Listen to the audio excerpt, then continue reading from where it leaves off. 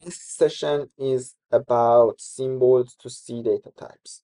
You probably created some C codes and you want to convert the C codes through the enumerations and data types that you previously built. It's also possible by using HyperDbg.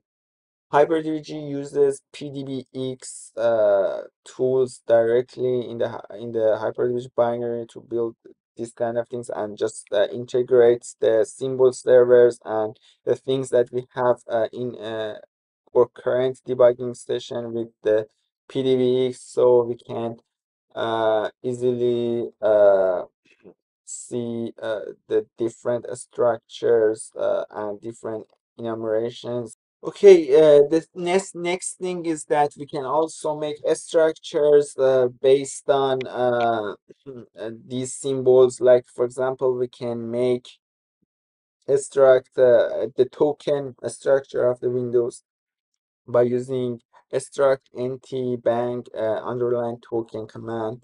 The thing is that it's pretty usable. You can directly use the result generated by HyperDbg in your C or C++ project, but you should make sure that this information might be changed and will be changed actually in the future versions of Windows. So if you perform any modification in your specific C++ or C project, then it will probably not valid in the future version of Windows, but it is still working and possible in your current version.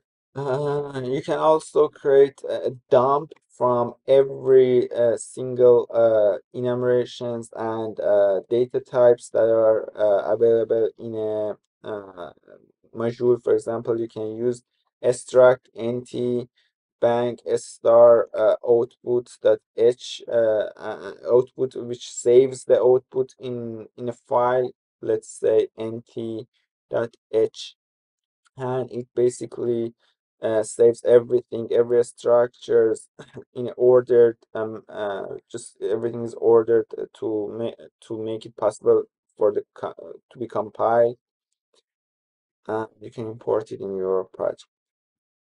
Now let's see a demo of this struct command.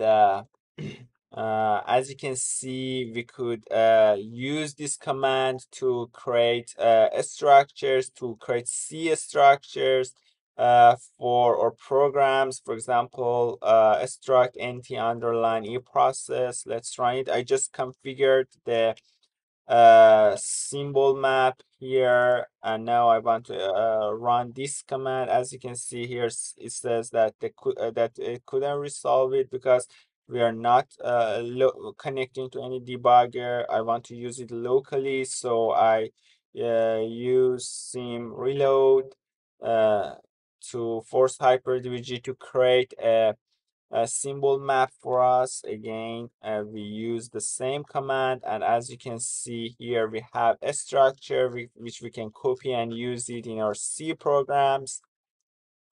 The same thing also works for enumeration. For example, let's use it with NT power action or other interrupts that are available in public symbols of Microsoft.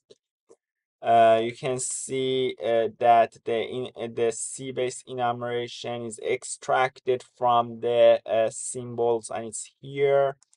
There are also other options like exporting headers into a function, into a file.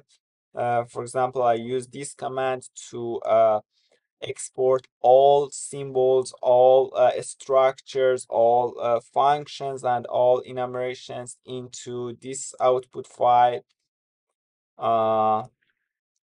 right here. So I go to nt header.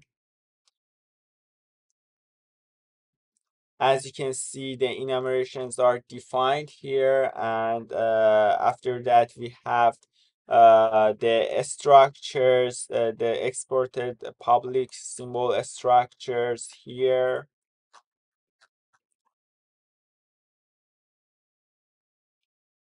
and the structure are recursively available. For example, for example, e process contains some recursive structures that are also available in this file.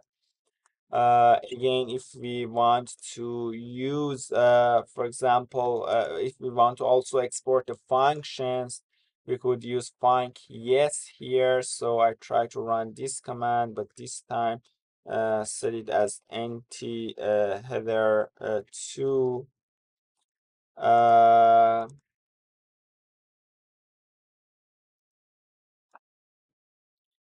You can see that HyperDbg also creates an export of available function names, as these functions are from public symbols. The parameters for these functions are not available. And here, and this is how you can use this data struct command.